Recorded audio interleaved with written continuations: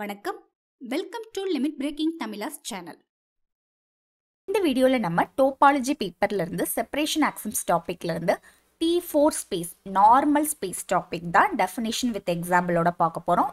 இந்த வீடியோவில் நான் டயக்ராம், டெஃபினிஷன், எக்ஸாம்பிள் மட்டும்தான் கொடுக்குறேன்.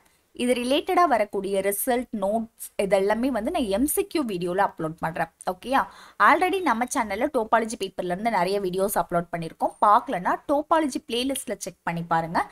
இந்த வீடியோ தான் நம்ம சேனலில் நீங்கள் பார்க்கக்கூடிய ஃபர்ஸ்ட் வீடியோனா இந்த வீடியோ ஃபுல்லாக பாருங்கள். இந்த வீடியோ உங்களுக்கு யூஸ்ஃபுல்லாக இருந்துச்சுன்னா மறக்காமல் நம்ம சேனலை சப்ஸ்கிரைப் பண்ணிக்கோங்க. ஓகே, இப்போ நம்ம டாபிக்குள்ளே போகலாம். ஃபர்ஸ்ட் நம்ம நார்மல் ஸ்பேஸ்க்கான டெஃபினிஷன் பார்க்கலாம் பாருங்க. A topological space capital X satisfies the axiom T4 if capital X satisfies T1 and if for any closed sets A, B subset of X such that A intersection B equal to empty, there exist open sets U, V subset of X such that A subset of U, B subset of V and U intersection V equal to empty. Definition என்ன சொல்றாங்கன்னு பார்த்தீங்கன்னா, topological space எக்ஸை எப்போ நம்ம T4 space R normal ஸ்பேஸ்னு சொல்லுவோம்னா அது first T1 ஆக்சியமை satisfy பண்ணியிருக்கணும். அது ஃபர்ஸ்ட் கண்டிஷன். அது கூட இன்னொரு கண்டிஷன் இருக்கு. மெயின் கண்டிஷன் என்னன்னு பார்த்தீங்கன்னா, ஏபின்னு ரெண்டு க்ளோஸ்டு செட்ஸ் வந்து நம்ம இந்த கேபிட்டல் எக்ஸ்லேருந்து எடுத்துக்கிறோம். டோபாலஜிக்கல் ஸ்பேஸ்லேருந்து ரெண்டு க்ளோஸ்டு செட்ஸ் எடுத்துக்கிறோம். இந்த ரெண்டு க்ளோஸ்டு செட்டும் டிஸ்ஜாயிண்டாக இருக்கணும். அதுக்கு இன்டர்செக்ஷன் போட்டோம்னா எம்டியாக இருக்கணும். காமனாக எந்த எலிமெண்ட்ஸும் இருக்கக்கூடாது. அதுக்கப்புறம் ரெண்டு ஓப்பன் செட்ஸ் எக்ஸிஸ்ட் ஆகணும். யூவின் ரெண்டு ஓப்பன் செட்ஸ் எக்ஸிஸ்ட் ஆகணும். இதில் யூக்குள்ள ஏயும் விக்குள்ள பியும் இருக்கணும். பாருங்க, a subset of you, B subset of வியா இருக்கணும். அதுக்கப்புறம் இந்த ரெண்டு ஓப்பன் செட்டும் கண்டிப்பாக டிஸ்ஜாயிண்டாக இருக்கணும். இப்போ உங்களுக்கு இது டெஃபினிஷனாக பார்க்கும்போது புரியாமல் இருக்கலாம். டயக்ராமில் பாருங்க. டயக்ராமில் என்ன சொல்கிறோம், எக்ஸுங்கிறது ஒரு ஹோல் ஸ்பேஸு. இதுக்குள்ள ஏபின்னு ரெண்டு க்ளோஸ்டு செட் எடுத்துக்கிறோம். ஓகேயா? பாக்ஸாக கொடுத்துருக்கிறது தான் க்ளோஸ்டு செட். ஏபின்னு ரெண்டு க்ளோஸ்டு செட் இந்த கேபிட்டல் எக்ஸ்லேருந்து எடுத்துக்கிறோம். இது ரெண்டும் டிஸ்ஜாயிண்ட் செட், ஒன்றுக்கு ஒன்று கனெக்ஷன் கிடையாது. ஓகேயா? இப்போ இந்த ஏயை கண்டெயின் பண்ணியிருக்கிற மாதிரி ஒரு ஓப்பன் செட்டு யூ எடுத்துக்கிறோம். ஓகேயா? அதே மாதிரி பியை கண்டெயின் பண்ண மாதிரி ஒரு ஓப்பன் செட்டு வி. ரெண்டு ஓப்பன் செட்டு எக்ஸிஸ்ட் ஆகுது. இந்த ரெண்டு ஓப்பன் செட்டுக்கும் காமனாக எந்த பாயிண்ட்ஸும் இருக்கக்கூடாது, டிஸ்ஜாயிண்டாக இருக்கணும். இந்த கண்டிஷனையும் சாட்டிஸ்ஃபை பண்ணுச்சு அப்படின்னா இந்த டோபாலஜிக்கல் ஸ்பேஸை வந்து நம்ம T4 ஸ்பேஸ் ஆர் நார்மல் ஸ்பேஸ்ன்னு சொல்லுவோம். ஓகேயா? ப்ளஸ் நமக்கு T1 ஆக்சியமையும் சாட்டிஸ்ஃபை பண்ணியிருக்கணும். ஓகே, புரிஞ்சிருக்கும்னு நினைக்கிறேன். இப்போ நம்ம எக்ஸாம்பிள் பார்க்கலாம். பாருங்க, நார்மல் ஸ்பேஸ்க்கு ஒரு செட்டு ஒரு டோபாலஜி எடுத்துக்கிறோம். செட் பார்த்தீங்கன்னா ஹோல் செட் வந்து ABC 3 எலிமெண்ட் செட்டு, அதுக்கான ஒரு டோபாலஜி எடுத்துக்கிறோம். ஓகே, இதில் வரக்கூடிய எலிமெண்ட்ஸ் எல்லாம் ஓப்பன் செட்ஸ் நமக்கு தெரியும். நமக்கு டெஃபினிஷனில் க்ளோஸ்டு செட் வேணும் இல்லையா? ஸோ இதோட காம்ப்ளிமெண்ட்ஸ் எடுத்துக்கலாம். Closed sets, close sets are பார்த்தீங்கன்னா இதில் ஓப்பன் செட்ஸும் க்ளோஸ்டு செட்ஸும் சேமாகவே தான் இருக்குது. ஏன்னா நம்ம எடுத்துக்கிட்ட டோபாலஜி அது மாதிரி. ஸோ இதோட காம்ப்ளிமெண்ட்ஸ் எடுக்கும்போது அதே செட்ஸ் தான் நமக்கு க்ளோஸ்டு செட்ஸாகவும் கிடைக்கிது.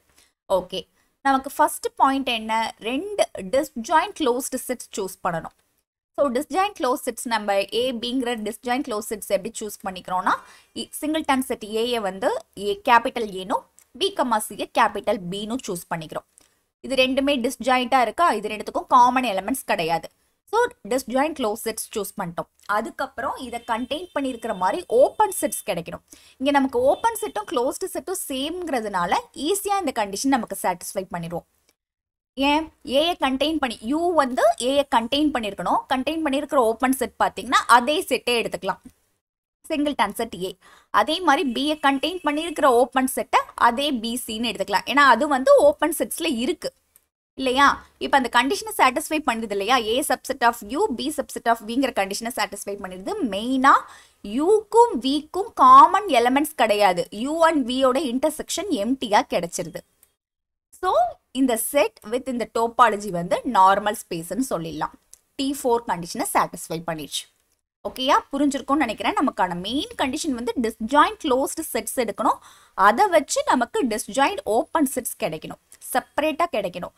அப்படி வந்துச்சுன்னா அந்த ஸ்பேஸை வந்து நம்ம நார்மல் ஸ்பேஸ்ன்னு சொல்லுவோம்.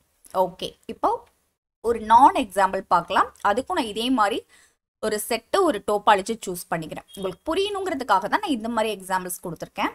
ஓகே, இப்போ ஒரு செட்டு ஒரு டோபாலஜி கொடுத்தாச்சு. இதில் வரக்கூடிய எலிமெண்ட்ஸ் எல்லாம் ஓப்பன் செட்டு. அப்போ நமக்கு க்ளோஸ் செட்ஸ் வேணும் இல்லையா? ஸோ இதோட காம்ப்ளிமெண்ட்ஸ் எழுதிக்கலாம். ஓகே, எடுத்தாச்சு. இப்போ க்ளோஸ் செட்ஸ் எல்லாம் நமக்கு கிடைச்சிருச்சு. ஃபர்ஸ்ட் பாயிண்ட் இதில் சொன்ன மாதிரி என்ன பண்ணணும்? டிஸ்ஜாயின்ட் க்ளோஸ் செட்ஸ் சூஸ் பண்ணணும். டிஸ்ஜாயின்ட் க்ளோஸ் செட்ஸ் எப்படி சூஸ் பண்ணுறது? இங்கே பாருங்க, எல்லா செட்லையுமே நமக்கு 3 இருக்கு, எம்டியை விட்டுட்டு. ஸோ எல்லாத்துலேயுமே 3 இருக்குன்னா நம்ம ஃபர்ஸ்ட்டு 2 டிஸ்ஜாயின்ட் க்ளோஸ் செட்டை சூஸ் பண்ண முடியாது. எம்டி செட்டை சூஸ் பண்ணலான்னு கேட்டிங்கன்னா எம்டி செட் வந்து ஓப்பனாகவும் இருக்கும், க்ளோஸ்டாகவும் இருக்கும். ஆனால் அதுக்குள்ளே இன்னொரு செட் எக்ஸிஸ்ட் ஆகுறது, அதை வச்சு இன்னொரு செட் எக்ஸிஸ்ட் ஆகுறதுன்னு நம்ம பேச முடியாது.